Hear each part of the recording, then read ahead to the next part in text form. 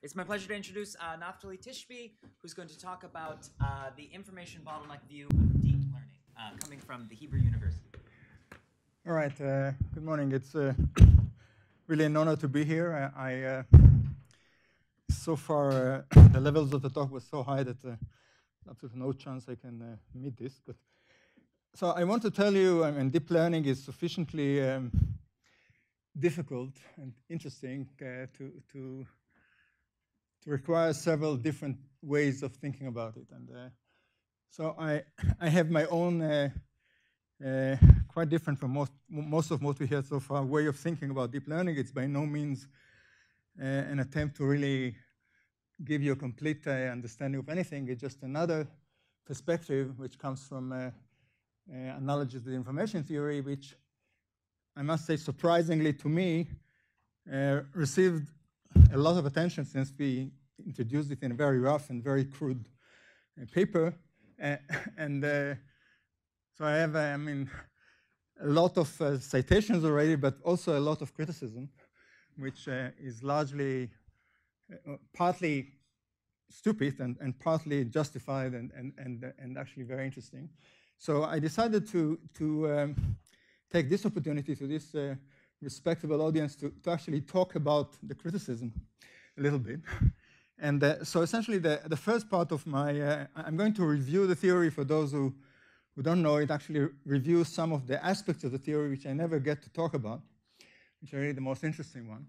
So essentially the idea of applying information theory to deep learning is really not new. I thought about something like this already in the 90s, where statistical physics of neural networks emerged and some basic ideas about what we now call large-scale learning, at least in the work we did with Chaim and Sebastian here and others, emerge in the sense that we don't really want to capture the worst case behavior, but only the typical behavior in the same sense that statistical physics is giving us the typical behavior of physical system, but there are always, pathologies, border cases where those elements of the physical mechanics, which are also elements of information theory, these asymptotic elements, typical behavior elements, don't capture the worst case behavior. So in some sense, I since the late 80s already, think that learning in general is a large-scale phenomena in some sense, and we should focus on the typical concentrated bulk of the patterns that we can recognize, and there's always going to be outliers in the boundaries which we cannot really capture. So that's a fundamental difference between the kind of learning theory that we're used to in computer science, at least till now mostly, which is a focus on worst-case analysis of behavior of algorithms. And we see all sorts of the examples that we got on the first talk. And in this meeting, the boundaries between difficult and hard are actually extremely difficult to characterize and to explain in general in computer science. But in many cases, we characterize the bulk, the interesting, the typical behavior. So the first thing we actually did, this idea of trying to think about learning using information theoretic concepts is something very, very old for me. It really emerged in the early 90s. And what we did is essentially introduce some sort of visualization in 2 dimensions of the dynamics of deep learning in what I call the information plane. I'll explain it more in detail. And this, as I said, created a lot of tension because it seems to give you some sort of an X-ray of what's going on in the network in a way which no other method could. And that's why we called it opening the black box in some sense. But at the same time, this deviation from the worst case bounds to some sort of typical data-dependent input compression bounds created a lot of anger in some sense in computer science, and many people decided that this is wrong or this is not useful. And so I'm going to go through essentially the interesting part of the story is this combination that we see this typical behavior and we have some sort of an explanation how stochastic gradient descent can actually explain this type of pictures that we see in the high dimensional.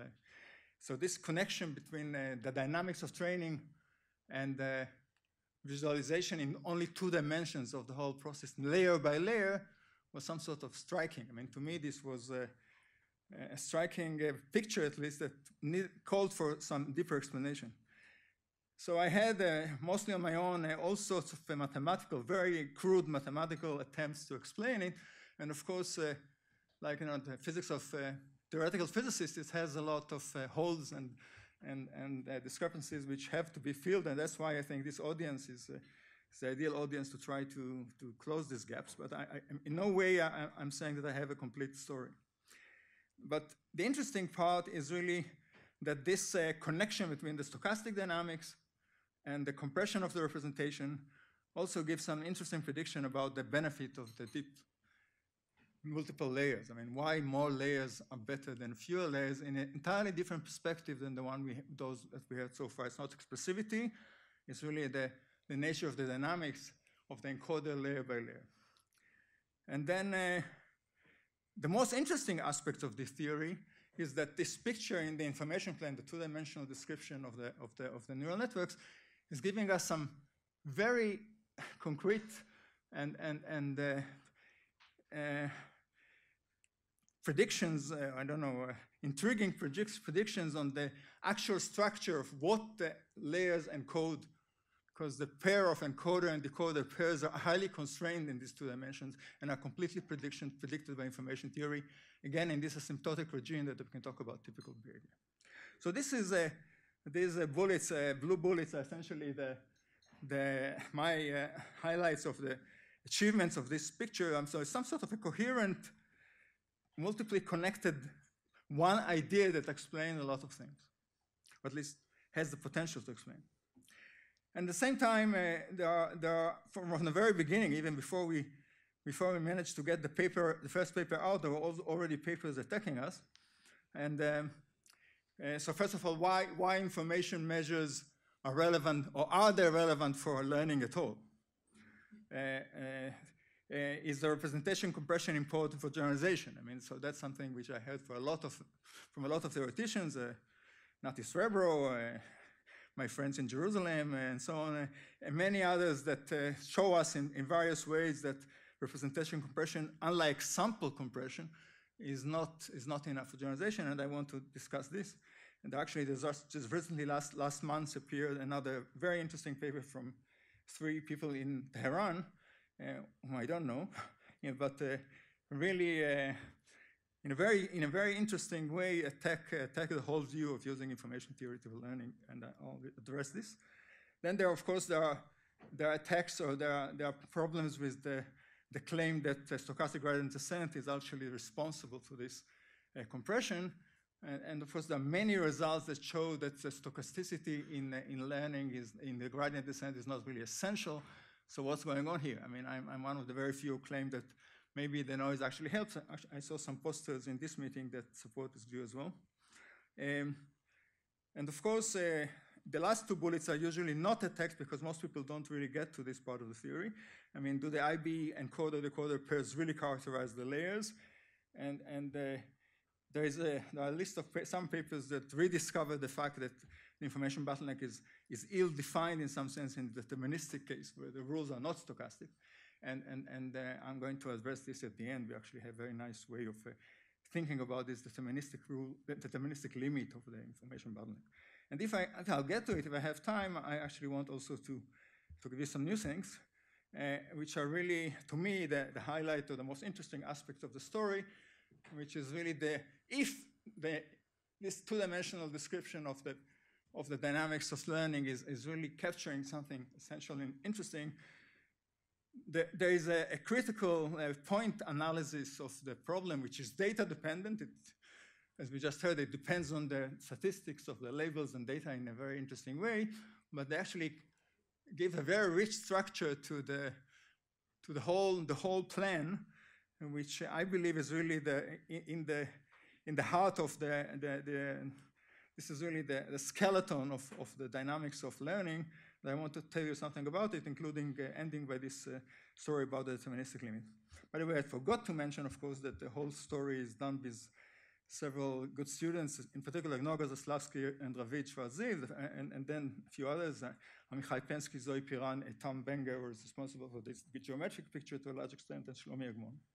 Okay, so the story that many of you heard, I'm going to go through it very, very quickly, unless you have, you stop me with questions, is that if you can think about the layers of deep neural network as a Markov chain of representations. That's the first clear observation. Once the weights are fixed, each layer can be calculated from the previous layer.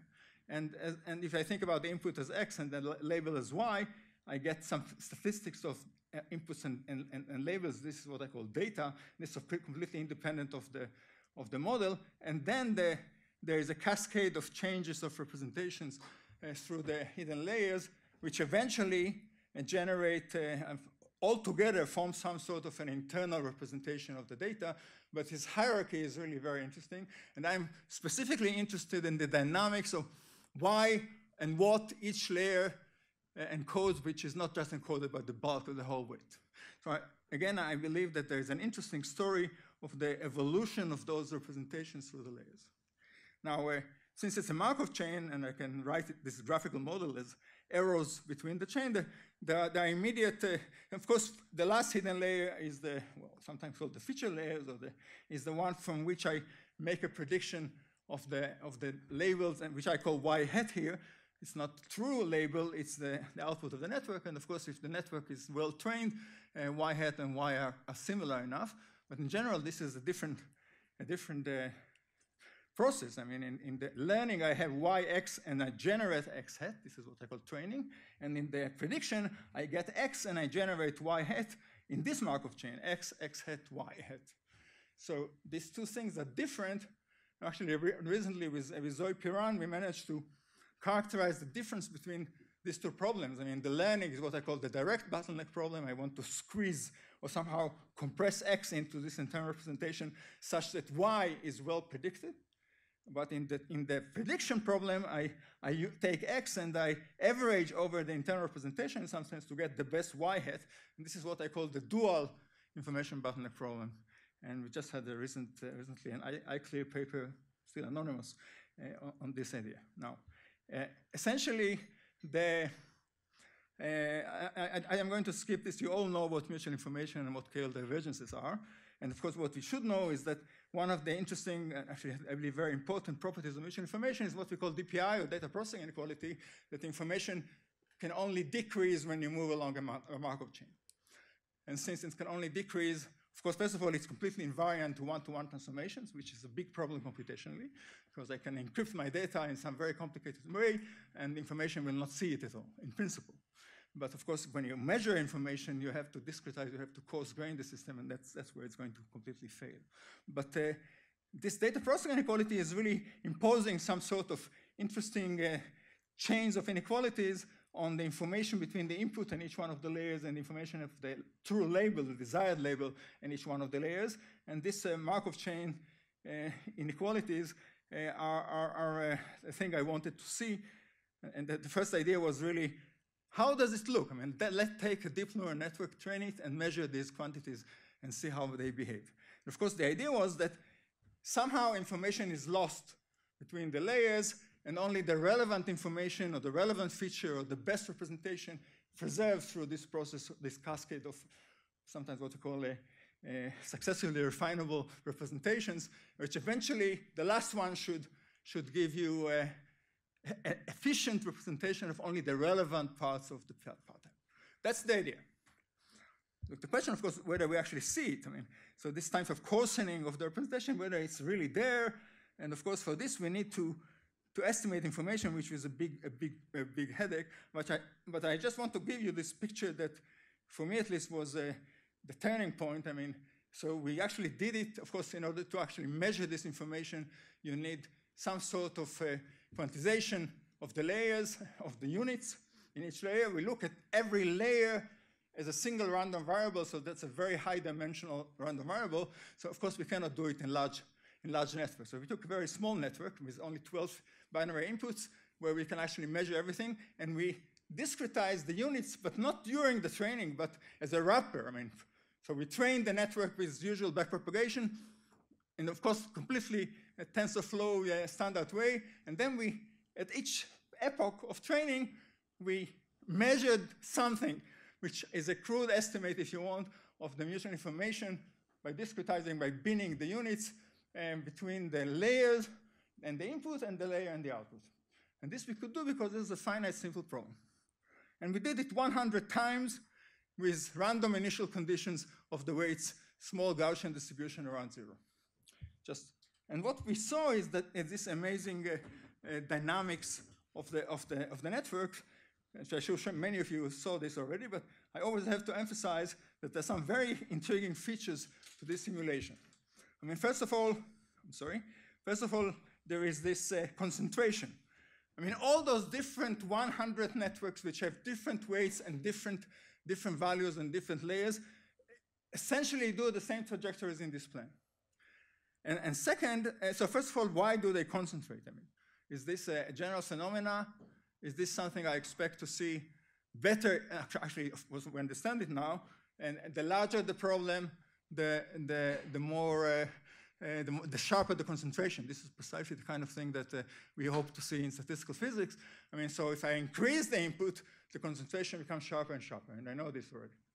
At least for patterns which are what I call have this typicality argument. So, and the second thing is this interesting, intriguing, so not only the layers which have different colors, they concentrate, but they also seem to move in very typical way, which on average looks like this. I mean, so this is again a picture you may have seen. So they usually very quickly come up to some point where they gain information about the label. Actually, information about the label is a bound on the generalization error. So more information about the label is better generalization. So of course, the network want to go high. This is the full information, not the training information about the label. So from A to C, you see that all the layers essentially come up in this plane, reach this interesting point here. And then from C to E, there is this relatively slow motion of all the layers up almost to the top of this information plane. So again, I said it many times, but this is the information about the label, this information about the data. And you see that the last layer here reaches a point which essentially has very little information about the input, and essentially it's almost the same information about the input as about the label, which means it's close to what we call in statistics minimal sufficient statistics. It captures precisely the information that we need in order to make the prediction. And the interesting question that arises just from this picture is, first of all, why all the layers do this type of motion to the left? I mean, not only the last layer, layer by layer, they seem to what I call compress the representation. And we see that the main improvement in generalization happened between C and E, where all the layers essentially move slowly to and end at different positions along a very important line, which is predicted theoretically. And this is what we call the information bottleneck bound. And they stop at some point and don't move from there. So this raised a lot of interesting mathematical questions. I mean, first of all, why do they go up? We know, okay, because we train it to minimize error. But why do they move to the left was not clear. And do they always move to the left? And does it help you? I mean, this compression of the representation does, the fact that it happens layer by layer in some sense, seems to show that all the layers in some sense improve the representation. And the last question that I want to address mostly today is what characterize these points, L2, L3, and so on, where the layers actually stop and don't move from them. What's so special about this? The more we can say about the dynamics of this picture, the better. This was my research plan 3 years ago when we saw this picture for the first time. And this was striking. I mean, a lot of people, when they see this, say, there is something here. Now, the way to think about the layer is, and this is a picture which is very common today, is to think about each layer in the network, each hidden layer, as having two functions, essentially. One is what I call the encoder, the map from the input to the layer, which is in general a stochastic map. And the second one is the decoder, I mean, the map from the layer to the label, or if you want, the map from the layer to the desired label, which is really the base optimal decoder. Now, it turns out that the decoder, of course, when you have a deep neural network, you start with a very complicated decoder, which essentially is the whole network. And then when you move layer by layer, the decoder gets simpler and simpler, and the encoder gets harder and harder, more and more complicated. And all the complexity of the problem moves to the encoder. And of course, the fact that there are many layers tells you that this shift from encoding to decoding is happening gradually in some sense. So the encoder only needs to encode the previous layer and not everything from it. So this is something which we found striking, and of course we have some sort of a theorem. It's not, I wouldn't call it a perfectly rigorous theorem, but I call it a theorem nevertheless. It's what I call information plan theorem, is that for typical, in the strict sense of information theory, where asymptotic equipartition happens, and when essentially the entropy characterizes the size of the typical objects from my variable, and that's not always the case. I mean, that's one of the interesting attacks on our work, that entropy is not always the log of the number of objects in your variable when you go to the limit, because there are distributions which are known by the name of low entropy heavy tail distribution, where essentially look like a delta function plus something which is smeared all over the place. So this type of distribution have low entropy, but the entropy is not the log of the number of objects. There are many what we call non-typical objects, or most objects are non-typical. And such distributions kill my theory. That's clear. And this is part of the attacks. But if I have this typical input, which means I'm willing to settle only for the bulk of the distribution, which in some sense is most of the things that I care about, then this is true. Essentially, the sample complexity of the decoder is completely determined by the mutual information of the encoder. And the generalization is completely determined by the mutual information of the decoder. Okay, so why there is concentration? I mean, that's the first thing to understand. And so we don't have a general theory, but we know that information theory is full of examples like this where you have concentration of, so of course the easiest example which everybody knows is that when you have IID data, the joint probability of IID samples is just the product, and then the log averages. Okay, very nicely by the central limit theorem. What is not known is that in a much more general situation, there is what we call the Shannon-Macmillan-Bryman theorem. In a much more general situation, the log of the probability of many variables in the limit 1 over n, the log, approach the entropy. And that's true even in many cases when they are not independent. If there is some sort of a Markov dependency between as long as it's stationary in some sense, or in my case, if you think for example of an image has patches where I can essentially think about it as a collection of many patches which are conditionally independent. For any graphical model with low degree connectivity essentially has this type of property, or any physical system with Hamiltonian with only local interactions have this property. So this property, the Shannon-Macmillan-Bryman limit, is actually much more general than just IID points. And I argue that if my images, my patterns are large enough such that I can decompose their probabilities in a sense very similar to this, such that the probability of the pattern condition on the representation, both the probability is more or less factorizes locally, like in graphical models, then this thing is going to average very nicely using the central limit theorem in exactly the same way that happens in information theory for IID data. And under these conditions, it's very clear why both mutual information, the information about the input, information about the output, are going to concentrate. And that's why I see this nice concentration, although my patterns in this experiment are not factorizable in any explicit way. I argue that this is a very general phenomena, at least for the kind of patterns we use in deep learning, like images, speech, and natural language, and so on, where you have only local connectivities, local dependencies among your variables, and which is a bounded degree or almost bounded degree. And that's, of course, something which I would like to be able to formulate more carefully, but at least the intuition is very clear. It's for the same reason that partition functions in statistical physics average and so on. I mean, it's exactly the same reasoning, even in random systems. So this is, once we see this, then of course you have this tool of looking at neural networks, this is what I call the X-rays of the neural network, by essentially doing this type of analysis of what is the trajectory of each one of the layers. And again, this is a picture which many of you have seen probably. So again, the effect of decreasing the sample size is the next, or maybe the most important question: what happens to the layers when you train from small data compared to large data?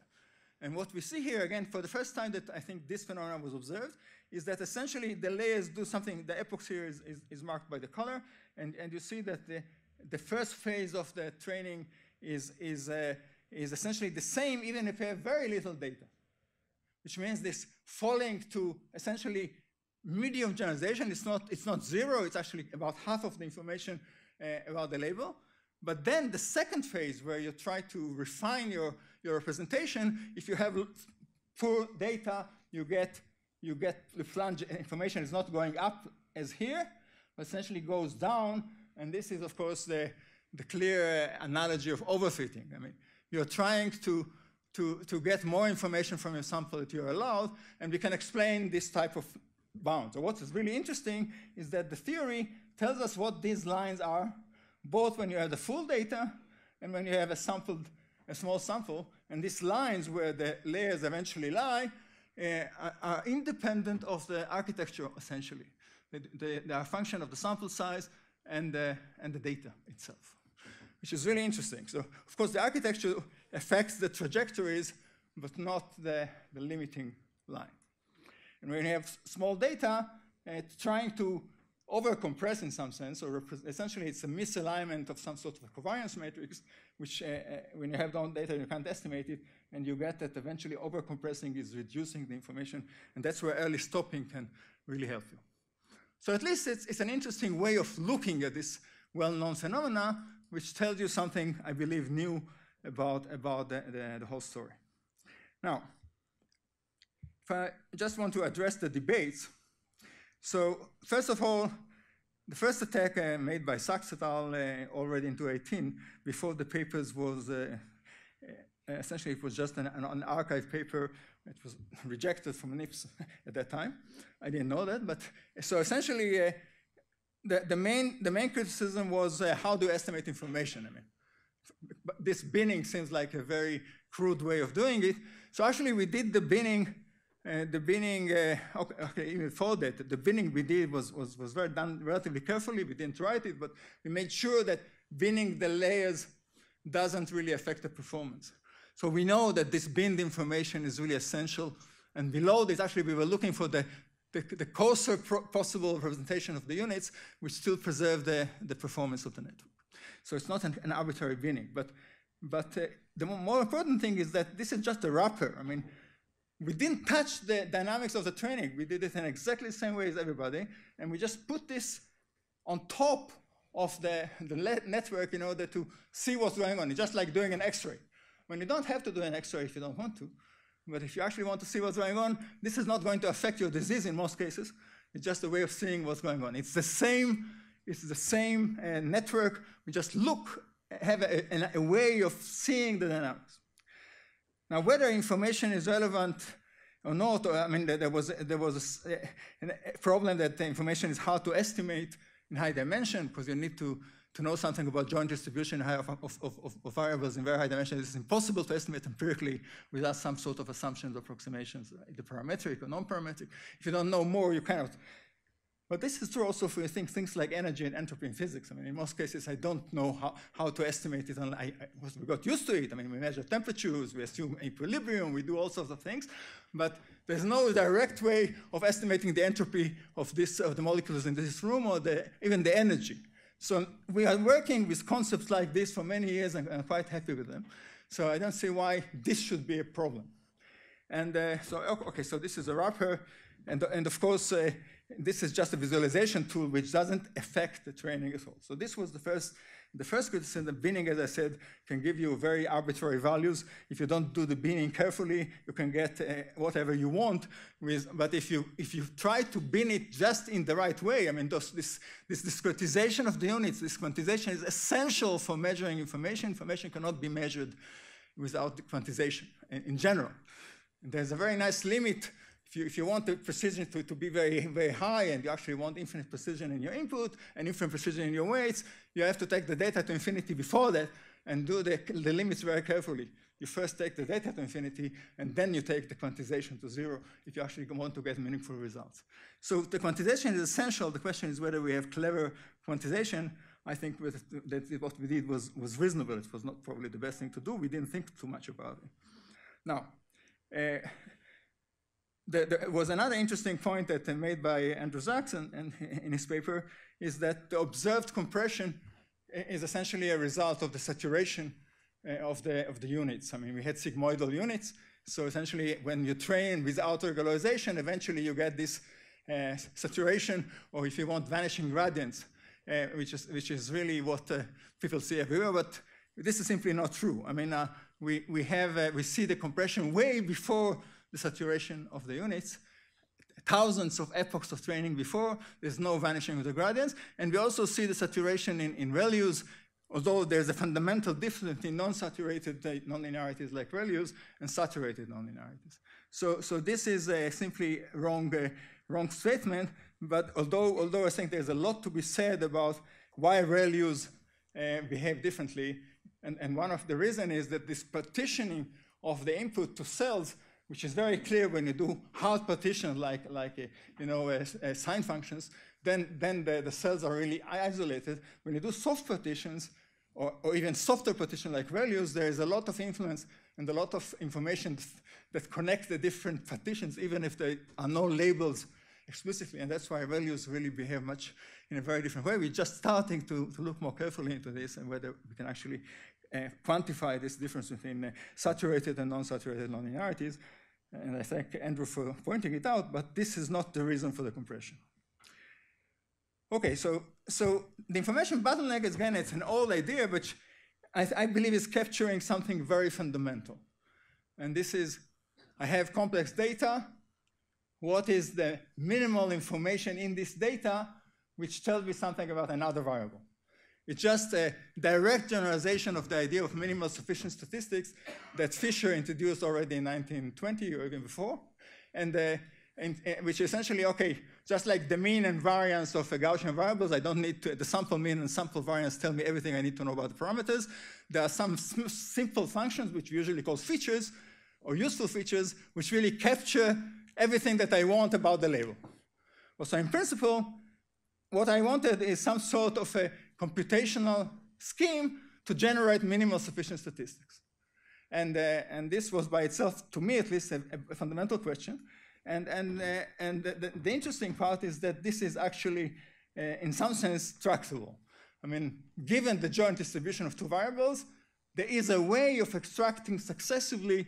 The minimal sufficient statistics don't exist in general, only for very special distributions, exponential forms. But I can approximate them and lose as little as possible information by still reducing the number of features. So this, I believe, is a basic statistical question, which is related also to rate distortion theory and to many other questions in statistics, and of course also related to statistical physics in some interesting way, because the way we solve it is by solving this variational problem, minimize over all possible encoder the information within the data and the representation, subject to a constraint on the information on the label. And this is what we called then in the 90s the information bottleneck problem. And to me, this was something that, like, the dream of philosophers. I mean, if I know how to answer this question, there are many, many different problems that can be addressed using the same principle. And of course, what brought my attention that this may be related to deep learning is actually a paper by Matt and Schwab, who is sitting here, that was trying to connect deep learning with the renormalization group in physics, essentially by saying that the layers, layer by layer, somehow refine the relevant information. And when I read this interesting paper, I said, okay, this is the bottleneck exactly. And what we need to show is that the layers indeed refine the relevant information, but not using renormalization, which is only very, very intuitively related to deep learning in general, but unless you have fractals or something like this. But in general, you don't, there's no self-similarity in the data in any explicit sense. But you do have this way of compressing the representation without losing information about the label. And what is really nice is that we get the solution, the optimal solution of this problem is essentially two equations which are alternating self-consistent connection between the optimal encoder and the optimal decoder. So essentially what we do is iterate these two equations, this alternating projection between the encoder and the decoder. This is known in information theory as the Harimoto-Balauta algorithm for ray distortion theory. Essentially, it's some sort of generalization of it. And what we can, and for every value of beta, which is essentially every value of information you want to keep, or every value of the distortion, you get a point. And when you do it for all possible beta, you get a line, which is this black line here, which is the information theoretic limit in this information plane, information about input and output, beyond which there are no representations at all.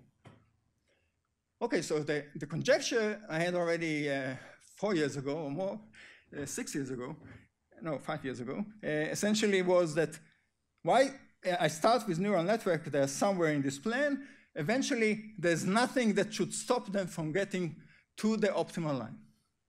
And if they get to the optimal line, which means then the encoder-decoder relationship is uniquely determined. There's no other solution. This is the solution. These are the encoder-decoder pairs on the line. Of course, in real problems, this line can go very high. And in deterministic problems, it actually goes like a straight line up to the label entropy, or 1 bit if you want, and then another straight line. So in deterministic cases, deterministic functions, the whole information bottleneck problem is ill-posed.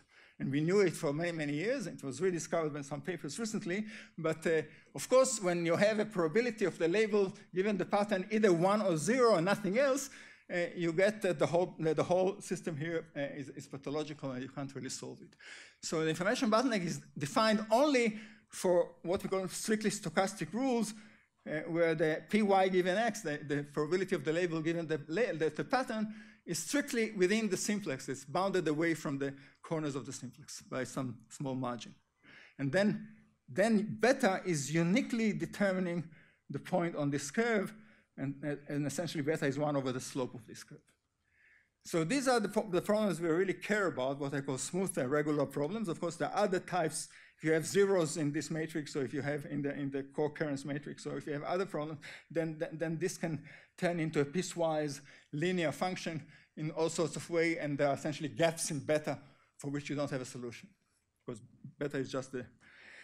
Okay, so something we also know for a long time, since 2007 or 8, with the work of Ohad Shamir and Sivan Sabato, that in this plane, there is a discrepancy between what you can do from a sample, finite sample, and the full distribution of the data. So if I have the full distribution, I can actually reach this black line, which means I can actually solve it for very small compression. But if I have a finite sample, then I'm on this red line. Essentially, this is a bound that we proved in 2008. A red line means that without compression, there's a huge gap in the information about the label that I can get from a sample. So I have to compress in some sense, because the best information about the label is somewhere around the maximum of this red curve, which is a compressed representation.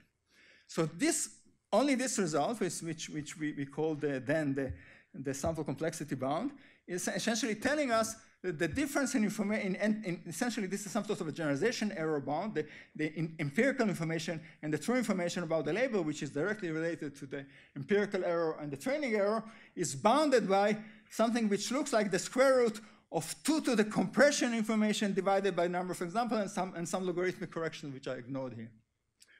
So this is interesting, because it's really telling me if you don't compress the representation from finite sample, you are not going to make good generalization. So compression is essential in some sense.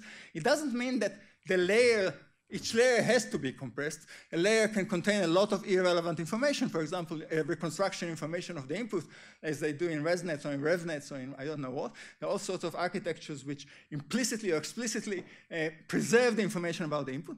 But what I'm saying that the decoder cannot use this information, otherwise it will overfit. So the decoder is actually ignoring the reconstruction information to have in ResNet and RevNets. So this is a statement about the decoder, not the encoder.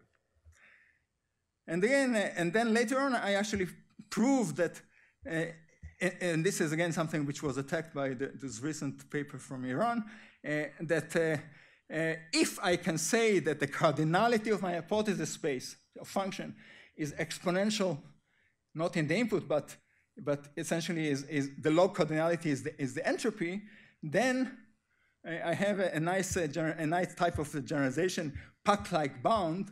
Again, I don't want to go through it because it was in many other talks, but essentially, if the cardinality of all my patterns can be written as 2 to the entropy of x, which means that edge and entropy is the log of the cardinality of the interesting patterns. This is a fundamental property in information theory, which we call the asymptotic equipartition, or the concentration.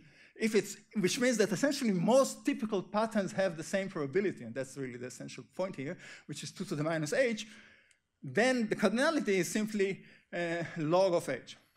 The log cardinality is h, sorry.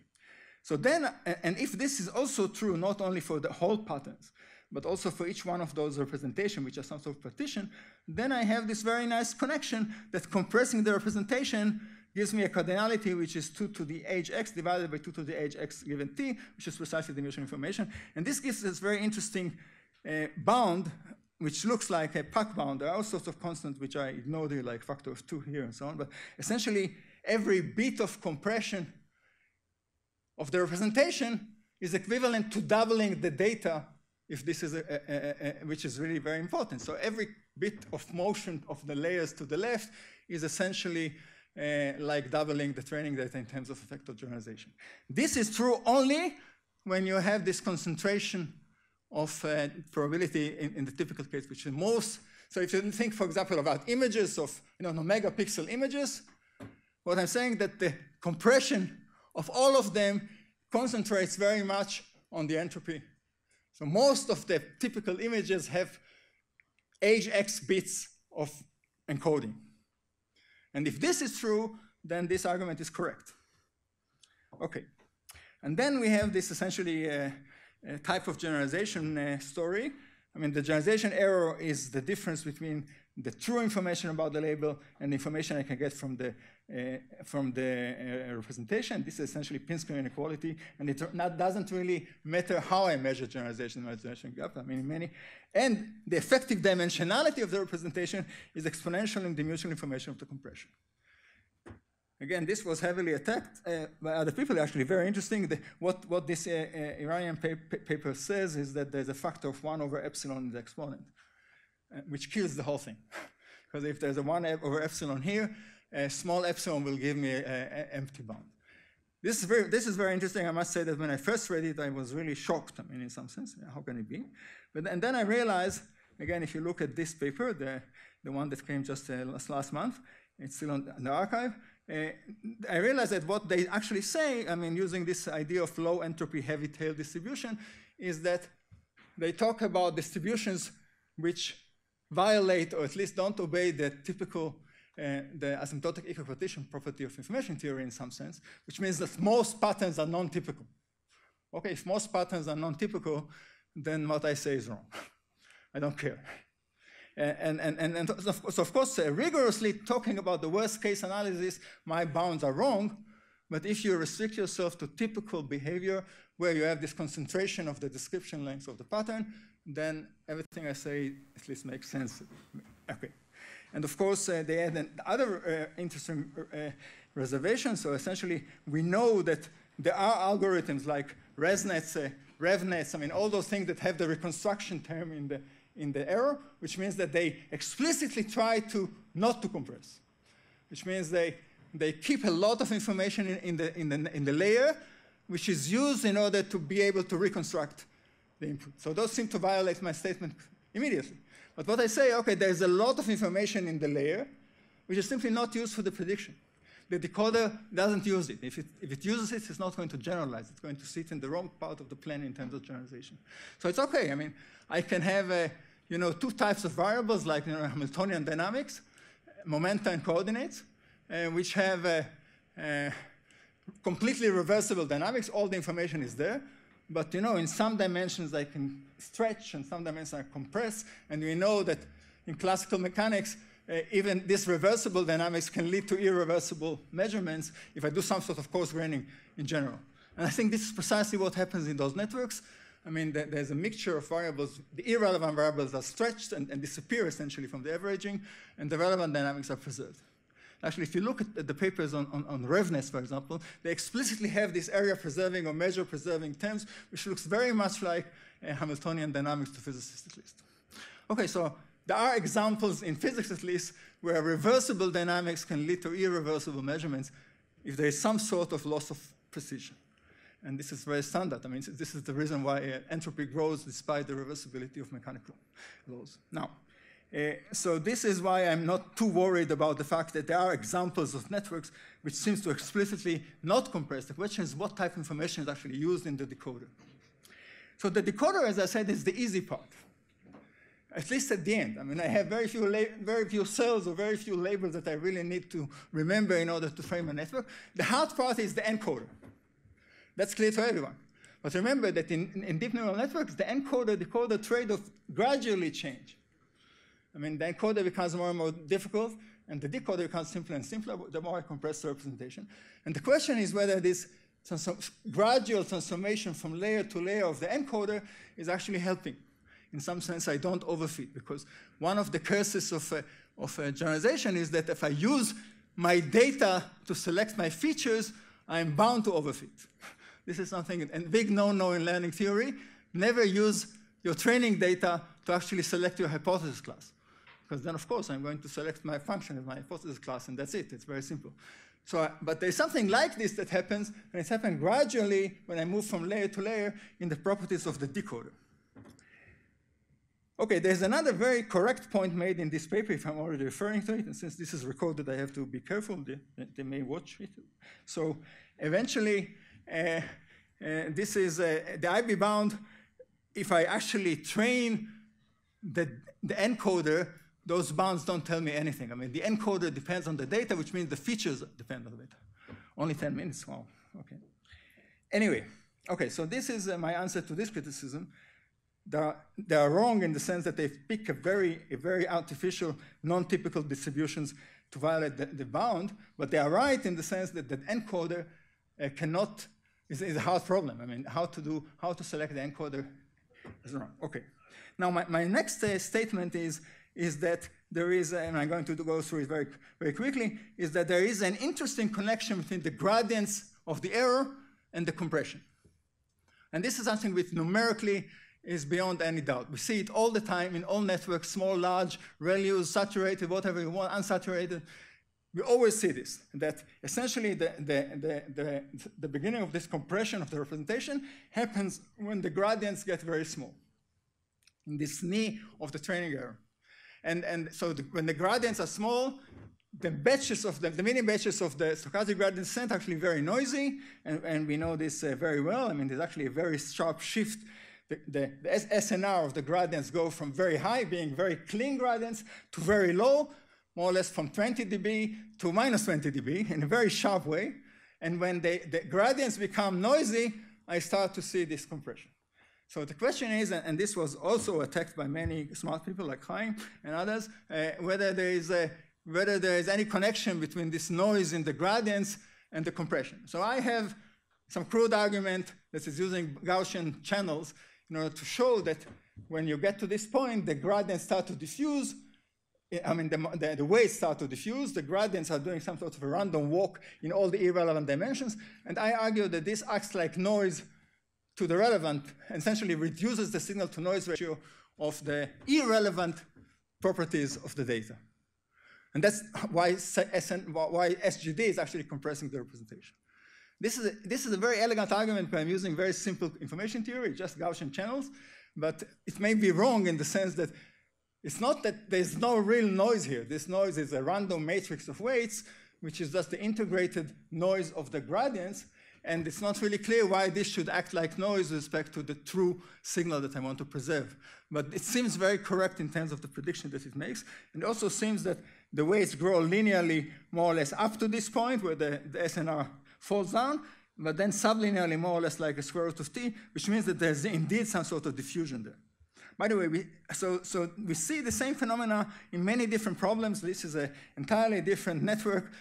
We see that there is a switch in the SNR of the gradients, and exactly at the point where the layers start to diffuse to the left. Okay, and this is, we see it in CIFAR, and we see it in MNIST, and we see it in many. So this type of evolution of the layers to the left when the gradients become noisy seemed to me a very established numerical fact. And whether my argument with Gaussian channel is correct or not, this is something for you to decide. Now, as I said, I mean, it happens that you see the same switch of the flip of the SNR of the gradients, and you see it in all the problems we looked at, including a lot of real-valued problems. This actually gives an explanation, which I'm not going to get into, why adding more layers actually reduces the time of convergence. So I need less iterations of less updates of the weights when I have more layers. And this is, again, something I'm not going to get into details. But the prediction is that when you increase the number of layers, the number of updates, the number of iterations of backpropagation goes down like a power law up to a point, where this power law, the exponent of this power law is predicted from the properties of diffusion in this high dimension. So this, again, this is actually related to what Tommy is saying and many others, and I guess that there are other ways of seeing that the number of layers actually improves the convergence time. Not in time, yet in terms of number of updates, because an update is much longer when you have more layers. So I don't know. And what is exactly the exponent is really, we don't see the same exponents in MNIST as in the artificial problems. They have a lot of explanation for that. And of course, this doesn't go forever. At some point, you bounce back. Adding more layers doesn't help you forever in terms of, it's a power law up to a point, and then you have too many layers, and then it starts to increase again the time of convergence. This is essentially the typical behavior. You first go down, and then when you add more layers, you go up. This is what happens at MNIST at least. Okay, so I want to take the last part of my story, really talk about what I think is the most interesting aspect of this theory, or this framework. I don't want to call it theory. A theoretical physicist theory is something too big for what I'm saying here. So essentially, we know that the topology of the representations must change. I mean, things which are close in the initial layer may be very far in the last layer. I mean, they are pushed into different directions, and this happened gradually. So there are topological changes in the representation, and that's very, very important. Without this, I could not do anything. And I know that these topological changes must respond to some sort of splitting or merging of cells of these partitions that are induced by the layers. So I have this demo, which I don't want to, it will take more time than I have right now. But essentially, we see it in simulations very nicely, how when you train the network, the layers actually change the representation and eventually split into, this is the fourth layer in this case. It's actually a very nice Tisney representation of these small dimensional layers. Everybody could do this. But the fact is that you can really see that there is a change of topology. I mean, things move in different directions. Those changes of topology, and this is really going to be my last point, correspond to it happens essentially when the layers are already sliding on the information bottleneck bound, according to my understanding. And on the information bottleneck bound, on this black line, where the layers are very close to it, the encoder and the decoder are completely determined by the theory and the data, not by the architecture. So the interesting or the natural question to ask is, what on this line can change the topology of the representation? So we have an analysis, it's a bifurcation type of analysis of the information bottleneck equations, which you can see here is actually very, very simple. A small change in the encoder is going to yield a small change in the decoder when they're both optimal. And the question is, are there points where there's more than one solution to the problem? These are the critical point or the bifurcation points of this differential equation, if you want.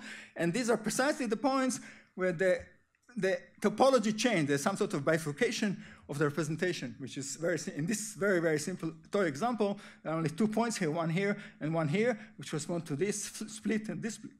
So we know we have actually a complete understanding of this type of splits. And we can actually write it as some sort of a nonlinear eigenvalue problem in beta, and the solution of this problem we actually just published, put on the web a paper with Nogozaslavsky on exactly those equations, and we know how to find those critical points.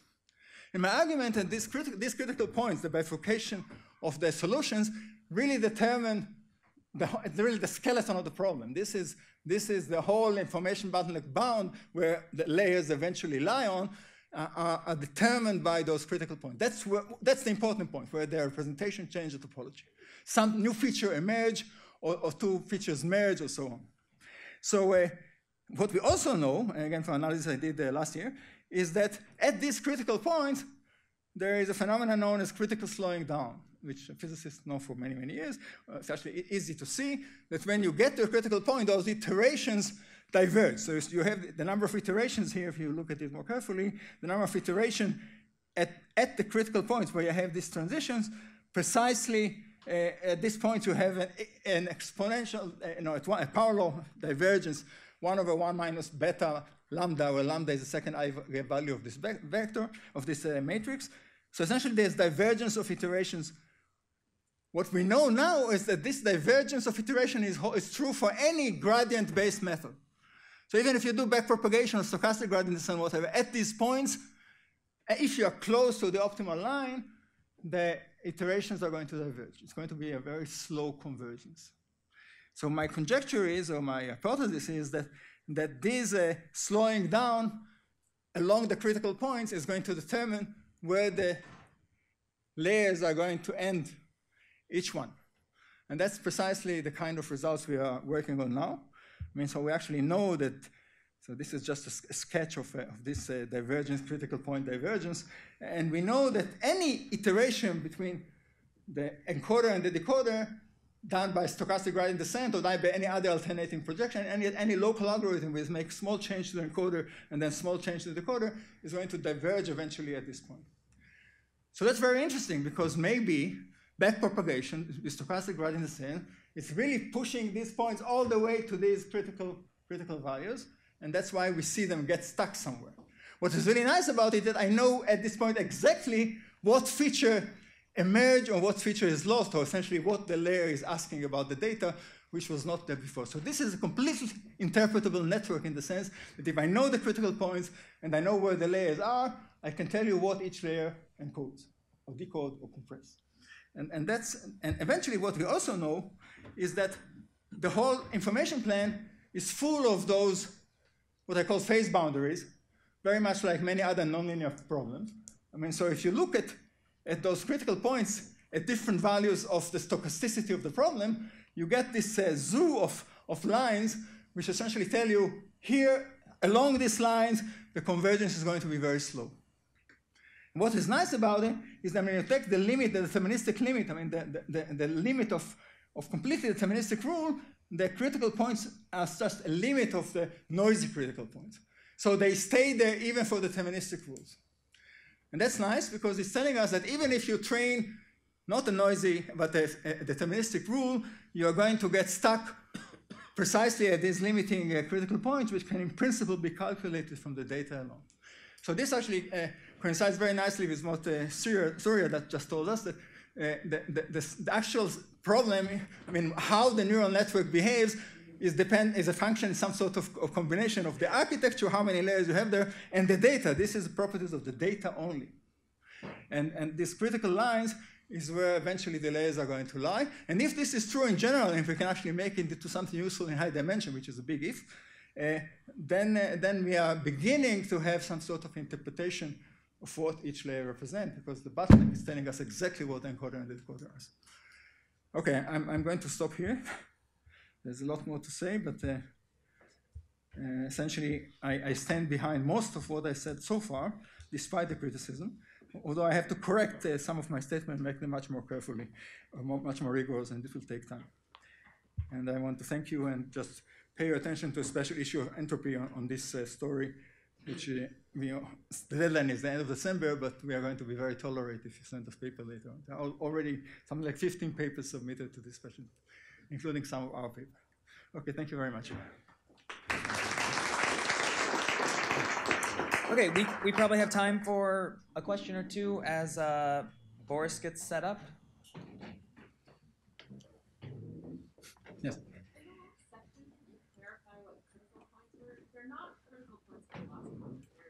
Critical points in the representation, which means that in the same sense that you have critical points in differential equations. If you actually look at it as a differential equation in beta, those points are points where you have two solutions that compete with each other. It's a bifurcation point of a differential equation, precisely. But in the representation changes topology. Okay, I know it was too fast, but it's all right. No more questions? Thank you.